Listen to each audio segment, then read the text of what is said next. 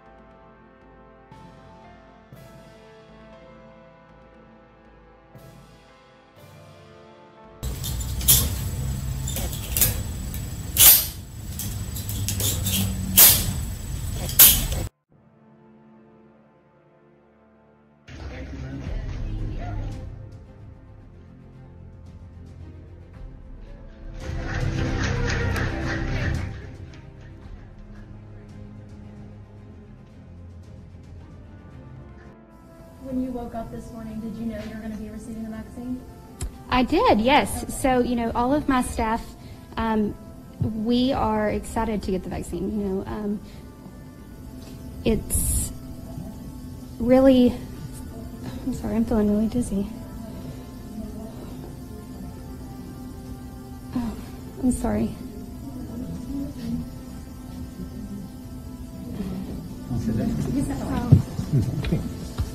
Whoa. You okay?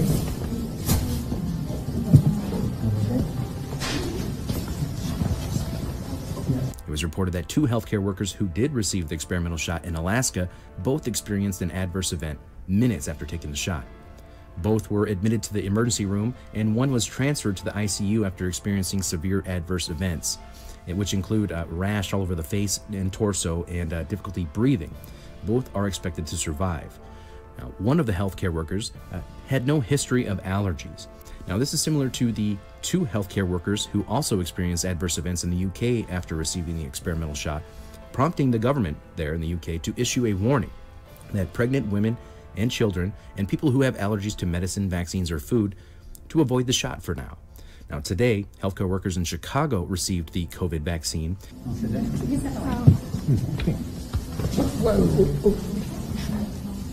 United Kingdom are warning people with a significant history of allergic reactions that they should go ahead and hold off on getting the Pfizer vaccine. It all comes as they look into possible adverse reactions from the shot. One of the companies working to develop a COVID-19 vaccine is putting its trial on hold. AstraZeneca confirmed it's pausing the trial after a participant in the UK experienced an adverse reaction.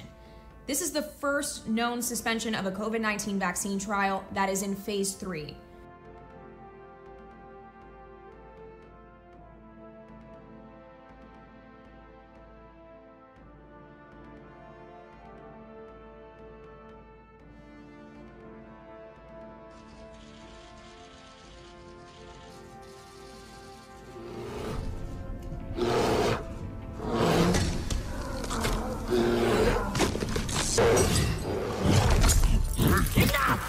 You are all of you beneath me.